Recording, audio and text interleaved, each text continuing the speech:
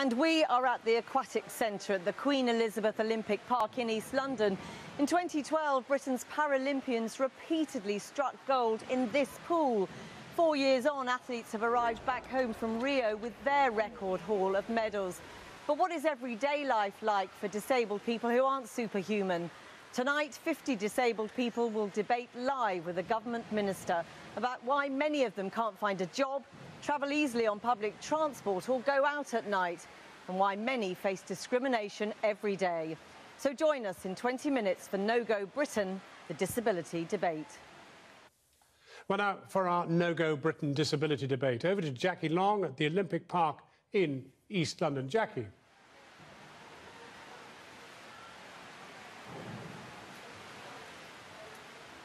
Good evening from the Aquatic Centre in London's Queen Elizabeth Olympic Park for our No Go Britain disability debate. This impressive centre, designed by the late architect Zaha Hadid, includes many features specifically to help those with disabilities. That's a legacy of the 2012 Paralympics. But as we've been revealing this year on Channel 4 News, many barriers remain for disabled people in their everyday lives. Tonight, we have brought many of those who have featured in our films face to face with a government minister to talk about almost every aspect of their lives, how they're viewed by others, how difficult it is to find work, to travel around, go out, and often just to get by. Today, athletes from Britain's Paralympics team arrived back at London's Heathrow Airport with the record haul of 147 medals they won at Rio. 64 of them were gold. That surpasses the extraordinary achievements we saw here at this Olympic Park 4 years ago. But what is it like if you're not superhuman? In a survey we did this year, 1 in 3 young disabled people said they'd experienced discrimination since the last Paralympics. 1 in 4 said they'd been patronised. And a study last month found that disabled people are more likely to worry about being victims of crime than those who aren't. We've also reported on how hard it is to find accessible public toilets, to travel on public transport and to go out. Take a look, what do you see? They've wowed us with their superhuman feats, the Paralympians, covered in gold for their efforts. But what's life like if you're disabled and not a medal-winning athlete? Look, I've got 3! For the past year, we've been looking at the barriers many face when living an ordinary life takes a superhuman effort. Where is it? From the most basic of needs. And I just want you to notice there's a hook, so I don't have to put my handbag on the floor. But it's absolutely fine to put my daughter on the floor to change her. To the daily abuse that becomes part of normal life for some. Shouty things like, you know, oh, that woman makes me want to vomit.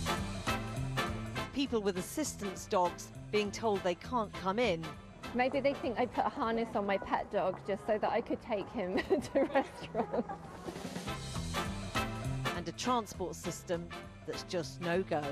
You can only get on if you dismantle it and carry it on yourself. And I said if I could do that, I wouldn't need the scooter in the first place.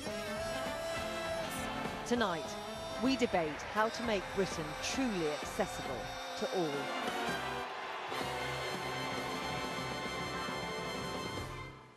Well, we're going to be talking about all those issues now with many of the people who've taken part in our No Go Britain series this year. And our panel, Margaret Hickish is from Network Rail, who operate all the stations and platforms in our rail service. The Education and Skills Minister, Robert Halfon, and David Pearson from the Association of Directors of Adult Social Services. We're also joined by a great panoply of guests as well. One of the big legacies of the Paralympics in London was this sort of golden dawn, this idea that perceptions of what disabled people could achieve and how they would live would change. Has that changed, Jackie? I think it has changed slightly, but not enough in the amount of time that we've had till now. There are still many things such as care that still needs to be looked at, and how people can stay up late, and public transport. There are just so many issues that still need to be readdressed. In terms of day-to-day life, Victoria, we saw you in one of our films. Day-to-day life at times seemed pretty tough.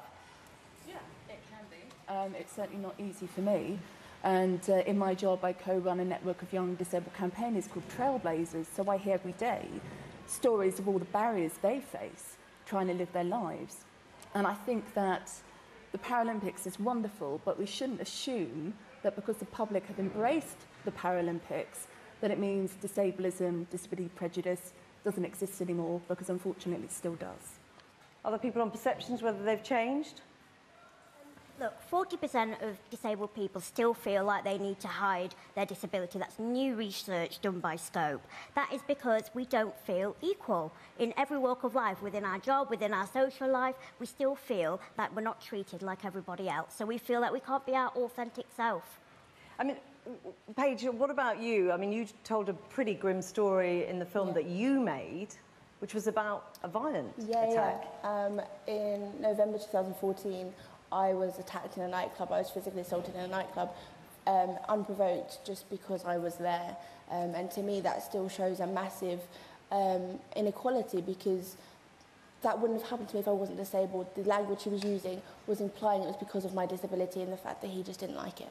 How much do you think that is a problem for the rest of society?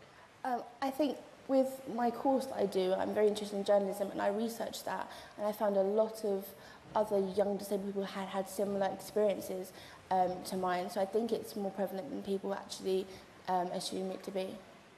I mean, in the last year, we've been looking not just at perceptions, but at practical things that it's sort of extraordinary that we're still talking about. Access to toilets. Jo, tell us about your experience looking after your daughter. Yeah, it's something I feel so passionately about, that everywhere that is something that's social for people to do and enjoy should have a changing places toilet. I find it outrageous in this day and age that my daughter has to be laid on a public toilet floor, and I have to... A pretty filthy one in the film we saw. I have to lift her onto the floor to do that and lift her back up into her chair. A changing places toilet offers a hoist and a safe place to actually lay her, so that as a parent carer we don't get injured for the future for looking after her continuously, but also she has the dignity of being able to change in private and it to be something that's allowed for everybody. I mean, I'd like to say to the ministers today, you know, how would they feel about standing barefoot in a public toilet? Because that's basically what we have to do daily. Robert Halfon, the Minister. Well, first of all, I agree with you. I was born with spastic diplegia myself. I have walking issues. Only on the weekend, I was at a restaurant, which was at a modern restaurant with my wife. And when you said, where is the toilet? They said down some stairs, which were very narrow, and then you had literally a half-mile walk to the toilet from the stairs. I then did that, and so on, and then at the end of the meal, I wanted to go to the toilet again, but I thought I can't face doing the stairs, so they said, actually, there's a public toilet a disabled public toilet around the block. So thinking how wonderful, I went there. Of course, it was locked, and of course, you need the key, and of course, I didn't have the key. So I'm well aware of these things. But what is your government doing about it? Why are we still talking about this now, going to the toilet, the most basic of needs? Well, there are practical things that we need to do, not just on toilets, but on parking, on a whole range of things. The government are looking at these things. The last disabled minister started a review into restaurants. Even when they have a disabled toilet, they often have the chairs stuck in the disabled toilet. And yes, we need to do a lot. There aren't easy answers always. Sometimes they're old buildings. What about legislation? I suspect that once the disability minister's finished her review into these kind of things, that something substantial will come out. Because, in my belief, we can help people with disabilities, whether it's your daughter, my own situation, or whoever it may be. It's not helping people with disabilities. You're making 12 billion austerity cuts. People are dying in their thousands. How dare you? How dare you come on here and say that you're in the same position as other mums and kids, carers facing billions of cuts, the benefit cap, the £30 ESA cut. How dare you? Robert Halfon, I mean, respond to that. You voted for that ESA cut.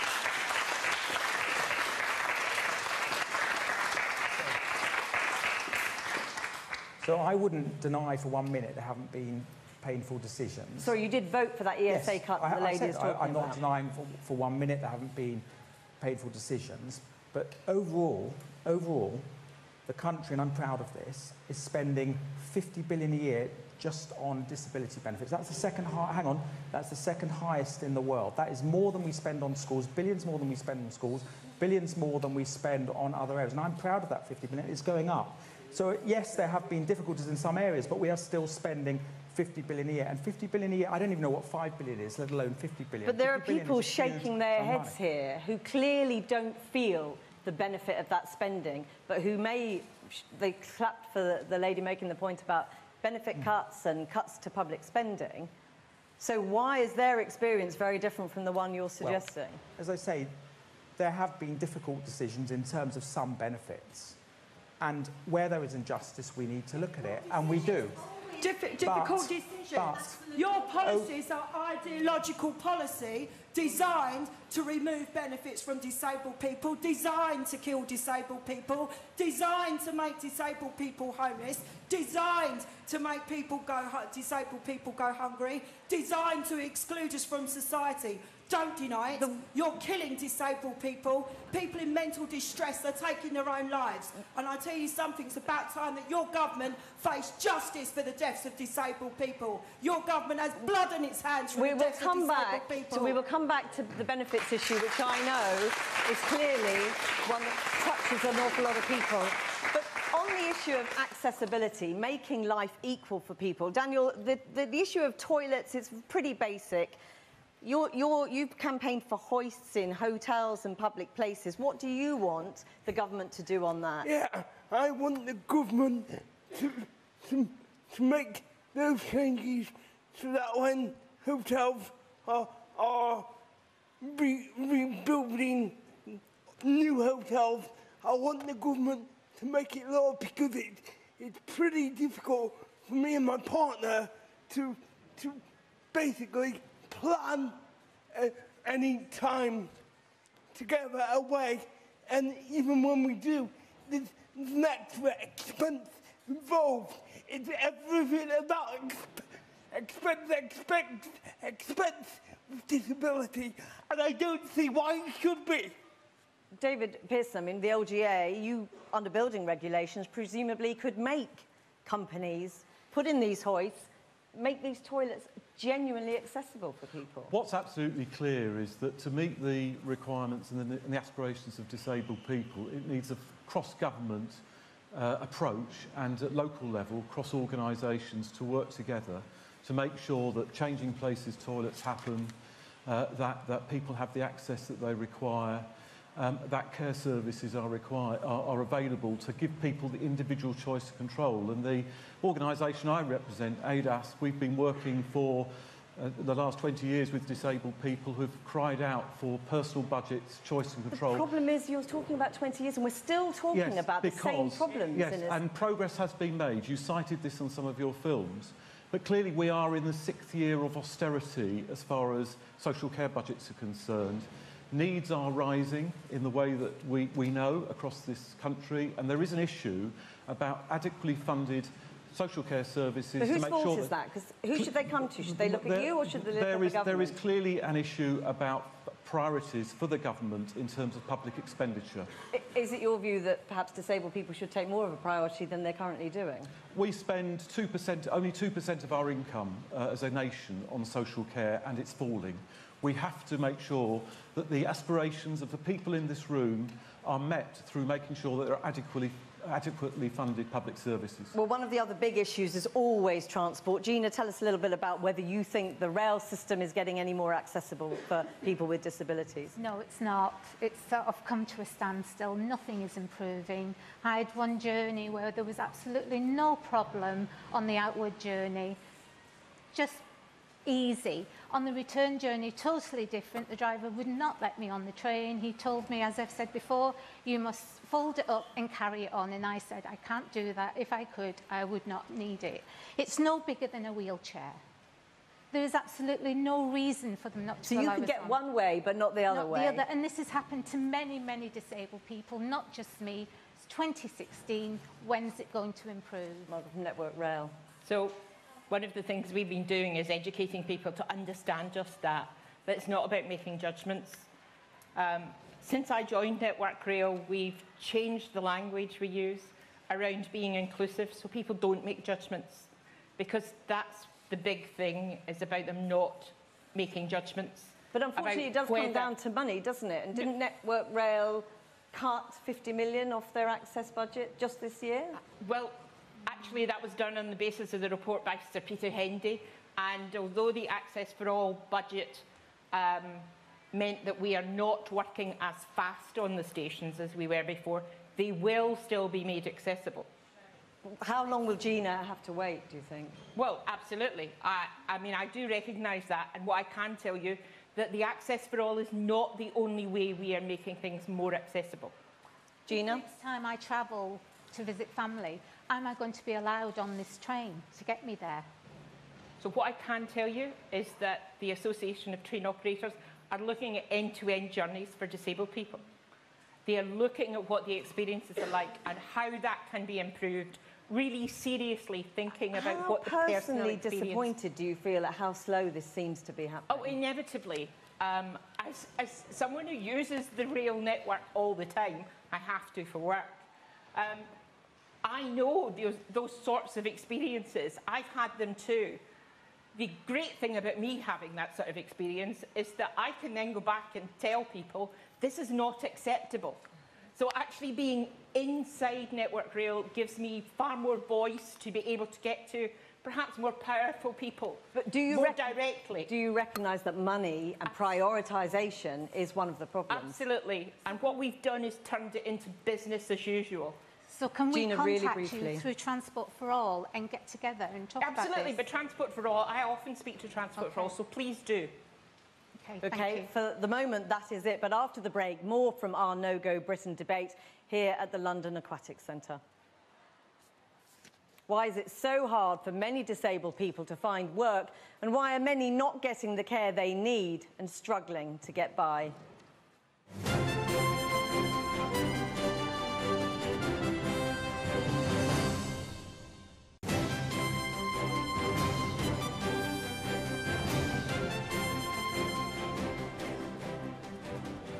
Welcome back to the Aquatic Centre in London's Queen Elizabeth Olympic Park for our No Go Britain disability debate.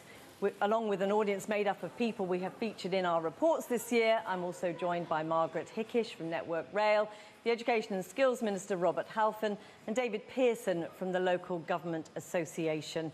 Well, we're going to carry on our debate talking about some of the many issues. One I know is absolutely critical to a lot of people here, and it is social care budgets. Jackie, what's happened to yours? So I've had a care budget since I was a teenager, and I didn't need to use it as much just because the condition I have is progressive. So the older I get, the weaker I'm going to get. So my question is, why are care agencies and companies allowed to suggest at 7 o'clock bedtime when I'm a young person who wants to live spontaneously? Why do they have to tell me or dictate to me when I can and can't go to sleep? I mean, David Pearson, it's pretty disgraceful, isn't it? A grown woman having to go to bed at the same time as a 7-year-old because of her disability. What we absolutely want to do is to make sure that people can choose when they go to bed, how they live their lives, help to go to work and meet your aspirations in terms of the way you want to live your life. And that is where best practice is in this country in terms of making sure that you have the care that you need through possibly things like a direct payment or a personal budget that we've been working on and is enshrined in the Care Act, which came in last year.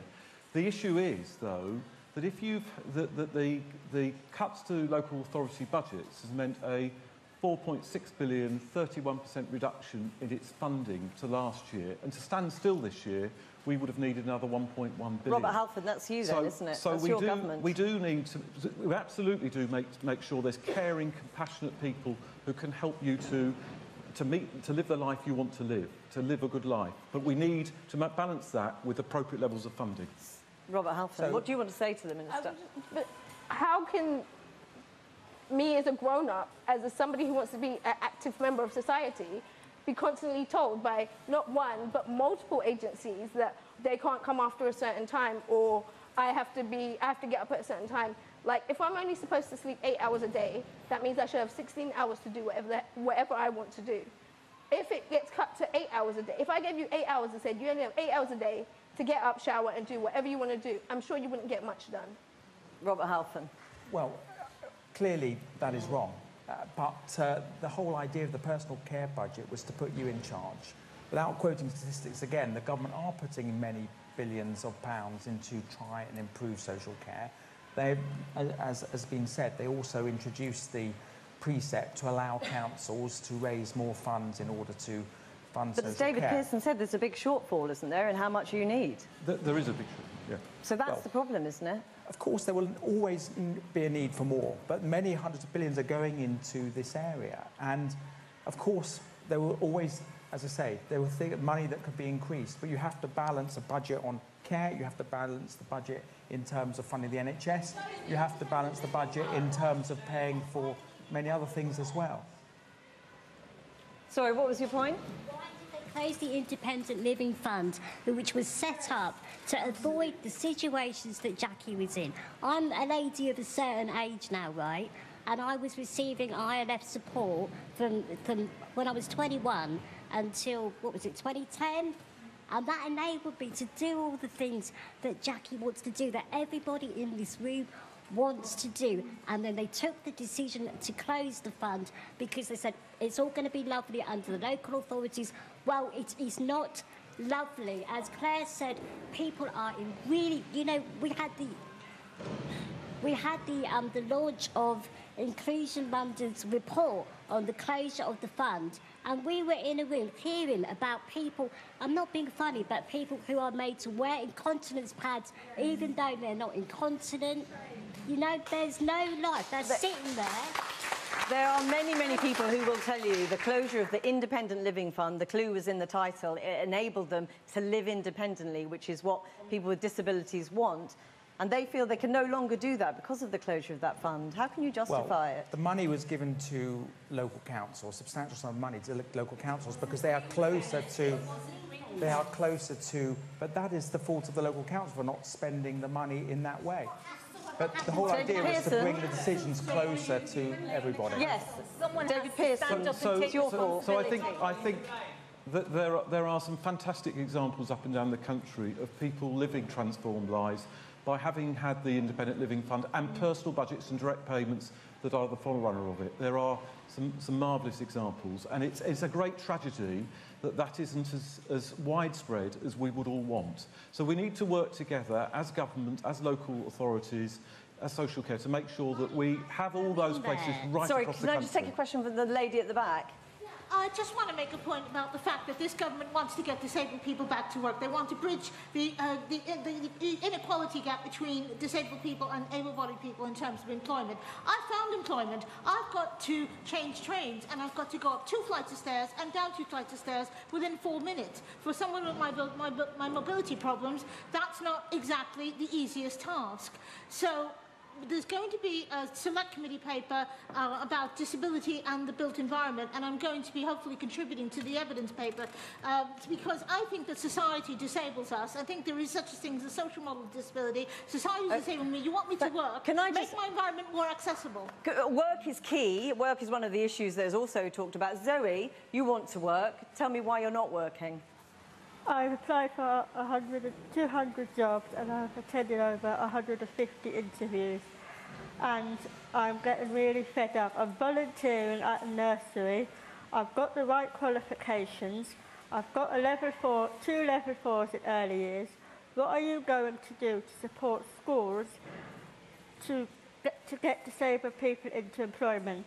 I mean, Zoe is doing everything right. She's doing everything that your government wants her to do. But she's not being rewarded in the way she wants to be. Well, first of all, you should be, but let me just say, to set the record before I just go on to what needs to be done. Over the last 5 years, 400 disabled people a day have got jobs. 3.4 million disabled people are now in work. But, of course, more needs to be done. So in my own area, I'm in charge of apprenticeships. We are working very hard to try and get disabled people to do apprenticeships by incentivising employers. So, just hold on. Because FE students don't get DSA though. Hold on. I'm having to crowdfund my transport to college because disabled FE students... Sorry, one at a time, if you would. We'll try to come to as many of you as possible. I will hold on. Just let me with disabilities who are I work in FE, so I know the figures here, and you have created a perfect storm that pushes disabled young people in particular and adults out of further education. It's often the only place that we have a chance to get an education where schools there was bullying or special schooling. It's the first time for a lot of people they can learn, they can feel free, and that they can feel good about themselves. What have you done? 16% of people in further education are people with an impairment or a specific learning disability. 8% in apprenticeships. You are systematically forcing us into nowhere, because the apprenticeships will not be available because of the prejudice, the access, the cuts you've made in funding for those things. Thank you. Let me just say two things, just to finish first of all. So on the apprenticeships, we're saying to employers that if they have an apprentice who is disabled, they have to pay no costs in terms of training. The idea is to incentivise employers to make sure that, and we're also going to fund special adaptations if they're needed in terms of employers, and give existing support to the apprenticeship. Done the training she wants to do. Zoe has clearly done the training. Yeah. So yeah. That's a massive and in terms of further education, there are two funds. There is first of all the bursary that is designed to help vulnerable people, which is many millions of pounds. There is an overall fund that goes to FE colleges in order to help disabled people, which is over £500 million. So there's an enormous amount of money going to try and make sure that disadvantaged students and people with disabilities get into further education, because many people do. And Zoe, just 1 second, if you would. Zoe, what's your response to Mr. Halfon? Do you feel comforted by what he's saying? I've done research in my local authority of nurseries that have employed disabled people, and there's only one nursery that has employed a disabled person. The rest say they don't apply for jobs at nursery. That isn't true, because I've applied for loads of jobs in nurseries, and Victoria, I think it's a real issue. Very quickly. There are things happening in job centres with special disability advisors and so on. But let me just say this. Let me just make one important point. People with disabilities is your government and its attitude. Okay. Let me just say one important point. Even if... That's not logically what you are talking about. Okay. Again. Let me just make one important point, even if the government did everything that everyone in this audience wanted, not necessarily, that you have to actually change, as has the whole point of this debate and the programmes you've been doing, you actually have to change the culture and language so that people are more encouraged I want to return. Excuse me, I want to return. Sorry, Mr. Halfon. I want to return to all of these issues if we can. But I want to touch again on benefits, because it's been one of the biggest issues since the coalition government came in, led by the Conservatives, in terms of massive welfare reform affecting many disabled people. What's been your experience? You're one of the people who has been transferred from disability living allowance to the new personal independence payment. Was it a smooth transition for you? Not at all, not at all. I was awarded DLA in 1979. My parents fought really hard for it, went through the process. They had used the car until I was old enough to drive, and I had a car myself. My disability hasn't changed. I've got cerebral palsy. I was born 1 pound 2 ounces, no fault of my own. I'm a really educated person. I want to get off my backside and get a decent job. I'm a qualified teacher. I can't get one. I have to do supply work. Without my vehicle, I would have lost that supply work job. But how would you describe the process for you? The process, obviously I had, it went through in December to say that they were going to assess me. And they actually, in the end, came to my home and interviewed me in my home. I felt very degraded. I felt that I had to justify every single pound that I was given and awarded. I had to justify why I could keep my car. I had to prove that I could do certain things or not do certain things to keep that vehicle, and I lost it. Isn't it right that if you are receiving benefits, you should be tested on that? What do you think? Johnny? I mean, from my perspective, I'm blind and I use a guide dog, and under the government's new laws, I'm going to be reassessed in case my disability has changed. My disability might have changed. I went to the doctors quite recently. I'm getting blinder, but I'm still going to have to go through this process regardless. And there is something very, very degrading and fundamentally quite insulting when someone says, well, are you really disabled enough? It's like someone metaphorically poking you in the chest. Robert Halfon, on those points, people feel pretty upset, humiliated by this process. It looks as though the targets for saving money will not be made.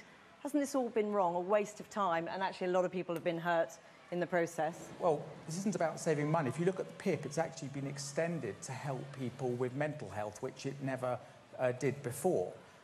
And the idea of the testing is to make sure, the idea of testing... Why don't we just access medical records? Yes. It has it all there. So, the idea of testing is to make sure that money is going to those who need it most. Of course, yes. Of course, there may be things that go wrong with the testing and there are injustices that occur. The idea of having it at home was so that because previous experience of people having to travel or having awful experiences of going to places where they had to walk upstairs, no parking and so on and so forth.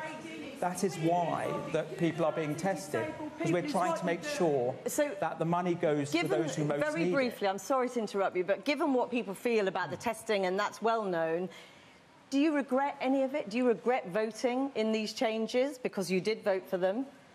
I believe in the reforms, but I want the testing to be humane. And the government are looking at testing all the time, and they've already made huge... What's one of the reasons, as I say, why some of the testing is happening at home now, which didn't necessarily very rarely happen before in terms of very some of the other briefly, I'm going to have to say the debate now continues on the Channel 4 News Facebook page. But from me here at the Aquatic Centre in London, and John back in the studio, goodbye.